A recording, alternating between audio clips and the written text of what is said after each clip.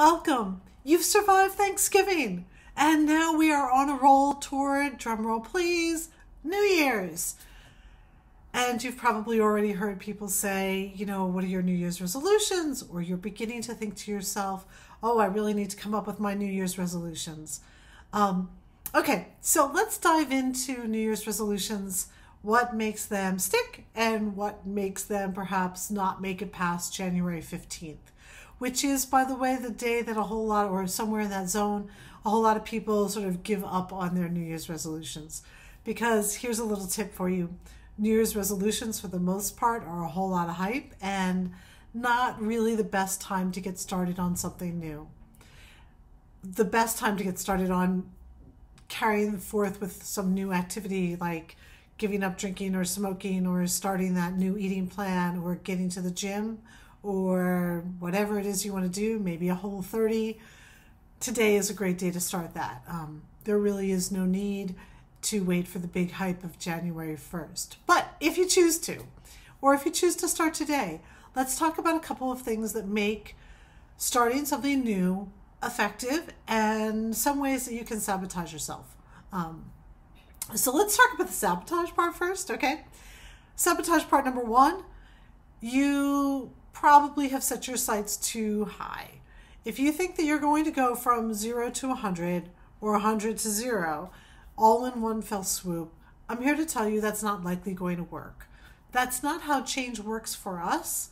And when you hear people say, well, I just stopped, yeah, they didn't just stop. They've been trying to stop, and this is the time where it sort of took, and they were able to go for a long period of time without doing or getting into trouble with. But really, truly, they didn't just stop. That doesn't happen, okay? So I hope you know that. Please pick your goals. Please pick where you want to go with a fair amount of care. If you want to lose 150 pounds, that's great. But how about if we start with a goal of losing 5 pounds? Or how about if we start with a goal of making sure that one meal a day is really good and nutritious and balanced? That's the way to start. Nice, easy, manageable things. So tip number one, let's not set yourself up for a disaster. Tip number two, be careful of your timing. Probably also not a good idea to be starting off on something brand new when you are a couple of hours away from starting a vacation or when you are planning to go somewhere wonderful and great and, they're going to have all you can whatever. There's no need to set yourself up that way. And it's also going to make for a miserable experience. So if you can, try to pick and choose your times carefully, okay? Or somewhat carefully. But again, today's a good day to get started with just one little thing. Whatever that is, you can do one thing, okay? Some ways to make it successful for yourself. Be sure that, again, you set up realistic goals, okay? Make them super specific. Again, just because it's a really common goal, let's use weight loss for a quick second. I want to lose 150 pounds. Okay, fantastic.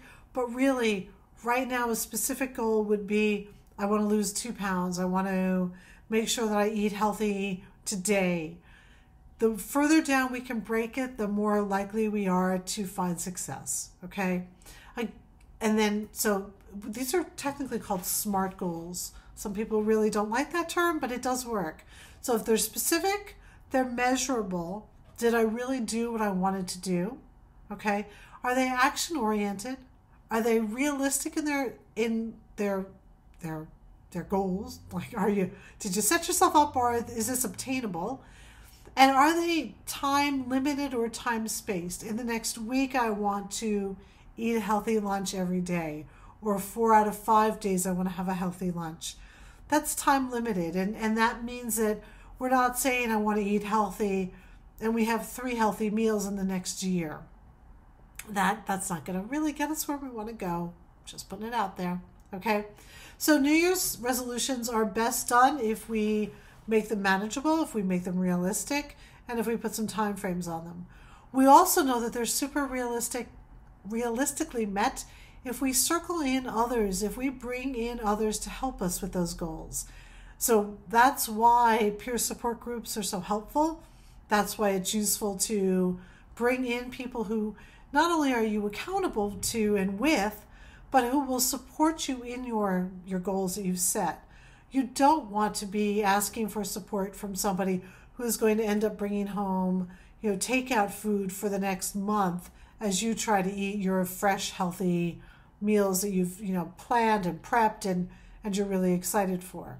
Okay, so be sure that you bring into your little world and into your goals, people who can be helpful to you. All right? Okay, I hope that gets you started as we begin to think about the year ahead. For all of us, I hope the year ahead is significantly better and very different than the year that we've just had. Okay, my name is Lisa Curtis. I am a licensed clinical social worker and a credentialed alcohol and substance abuse counselor. Thanks for joining me today, and I hope you guys have a good one. Bye.